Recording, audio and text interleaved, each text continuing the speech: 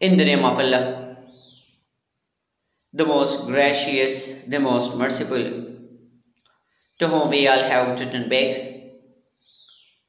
Honorable listeners and respectable audience, you know that we have started a series of linguistics and we have covered two chapters. The first chapter was how language was originated and developed, and the next chapter was human and animal language.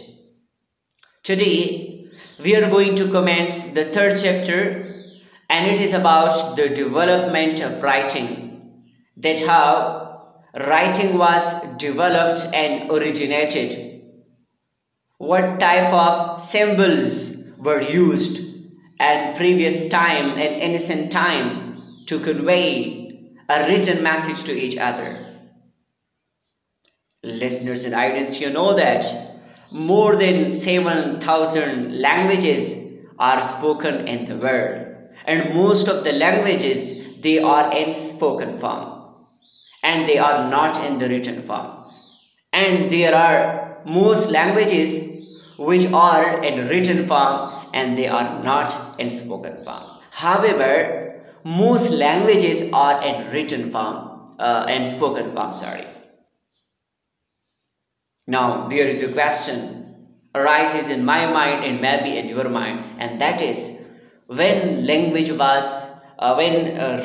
language was developed and it was started, it was commenced and originated.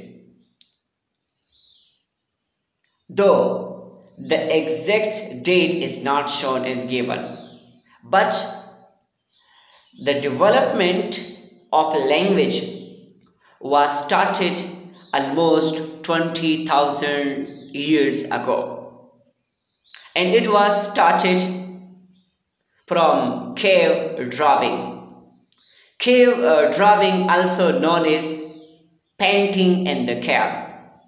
What does it mean? It means that in the ancient time, when the people, they used to convey their message, their information to other people in written form, so then they used to inscribe their message in symbols on the stones, on the bones, on the leathers, or any other organic materials to convey their message. I'm just sharing few very interesting examples with you.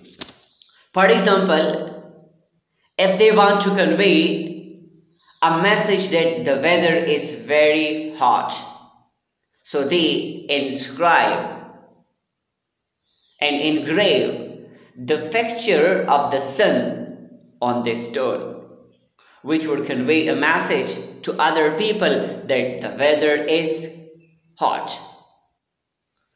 Now, if they want to convey a message that the weather is cold, then they would inscribe and engrave on the stone or on the cave that the picture of the moon.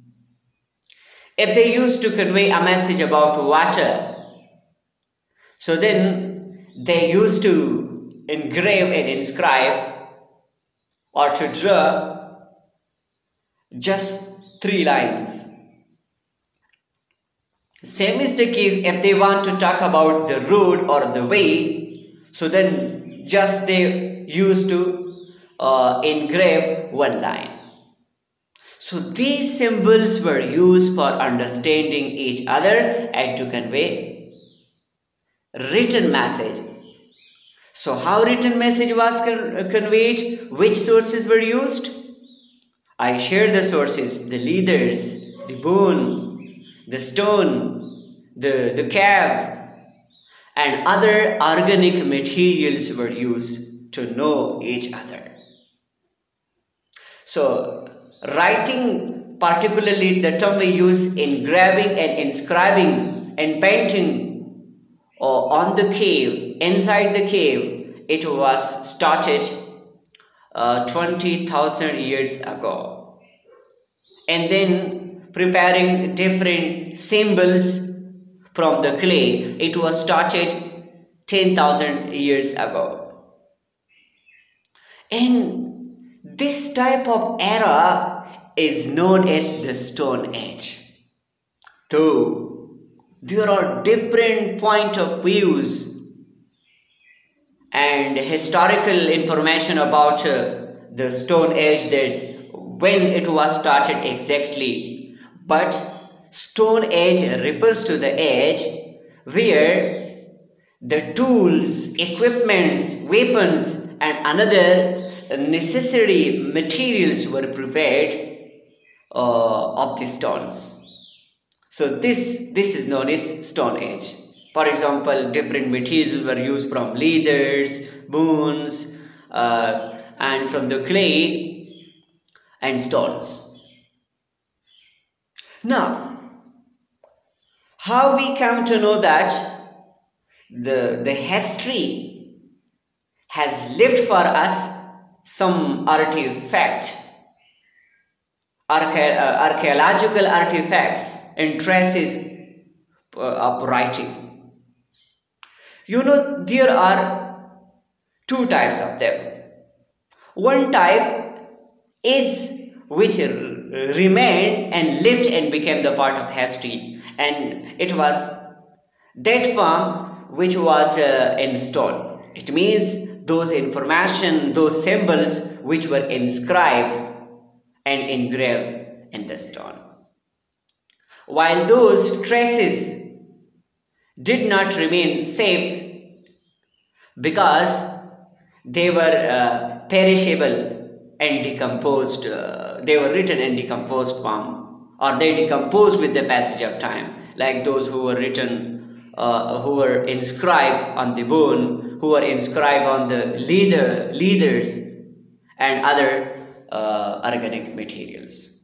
So listeners and audience, today we just shortly talk about how a written form of language was originated. Then further we will continue this topic with it in detail, that how symbols they were further progressed, and what type of symbols were used, and which message the people they used to convey with each other through symbols, and how the symbols they were changed to syllables, phrases, sentences, etc. So hope that you know now a bit about history. Thank you.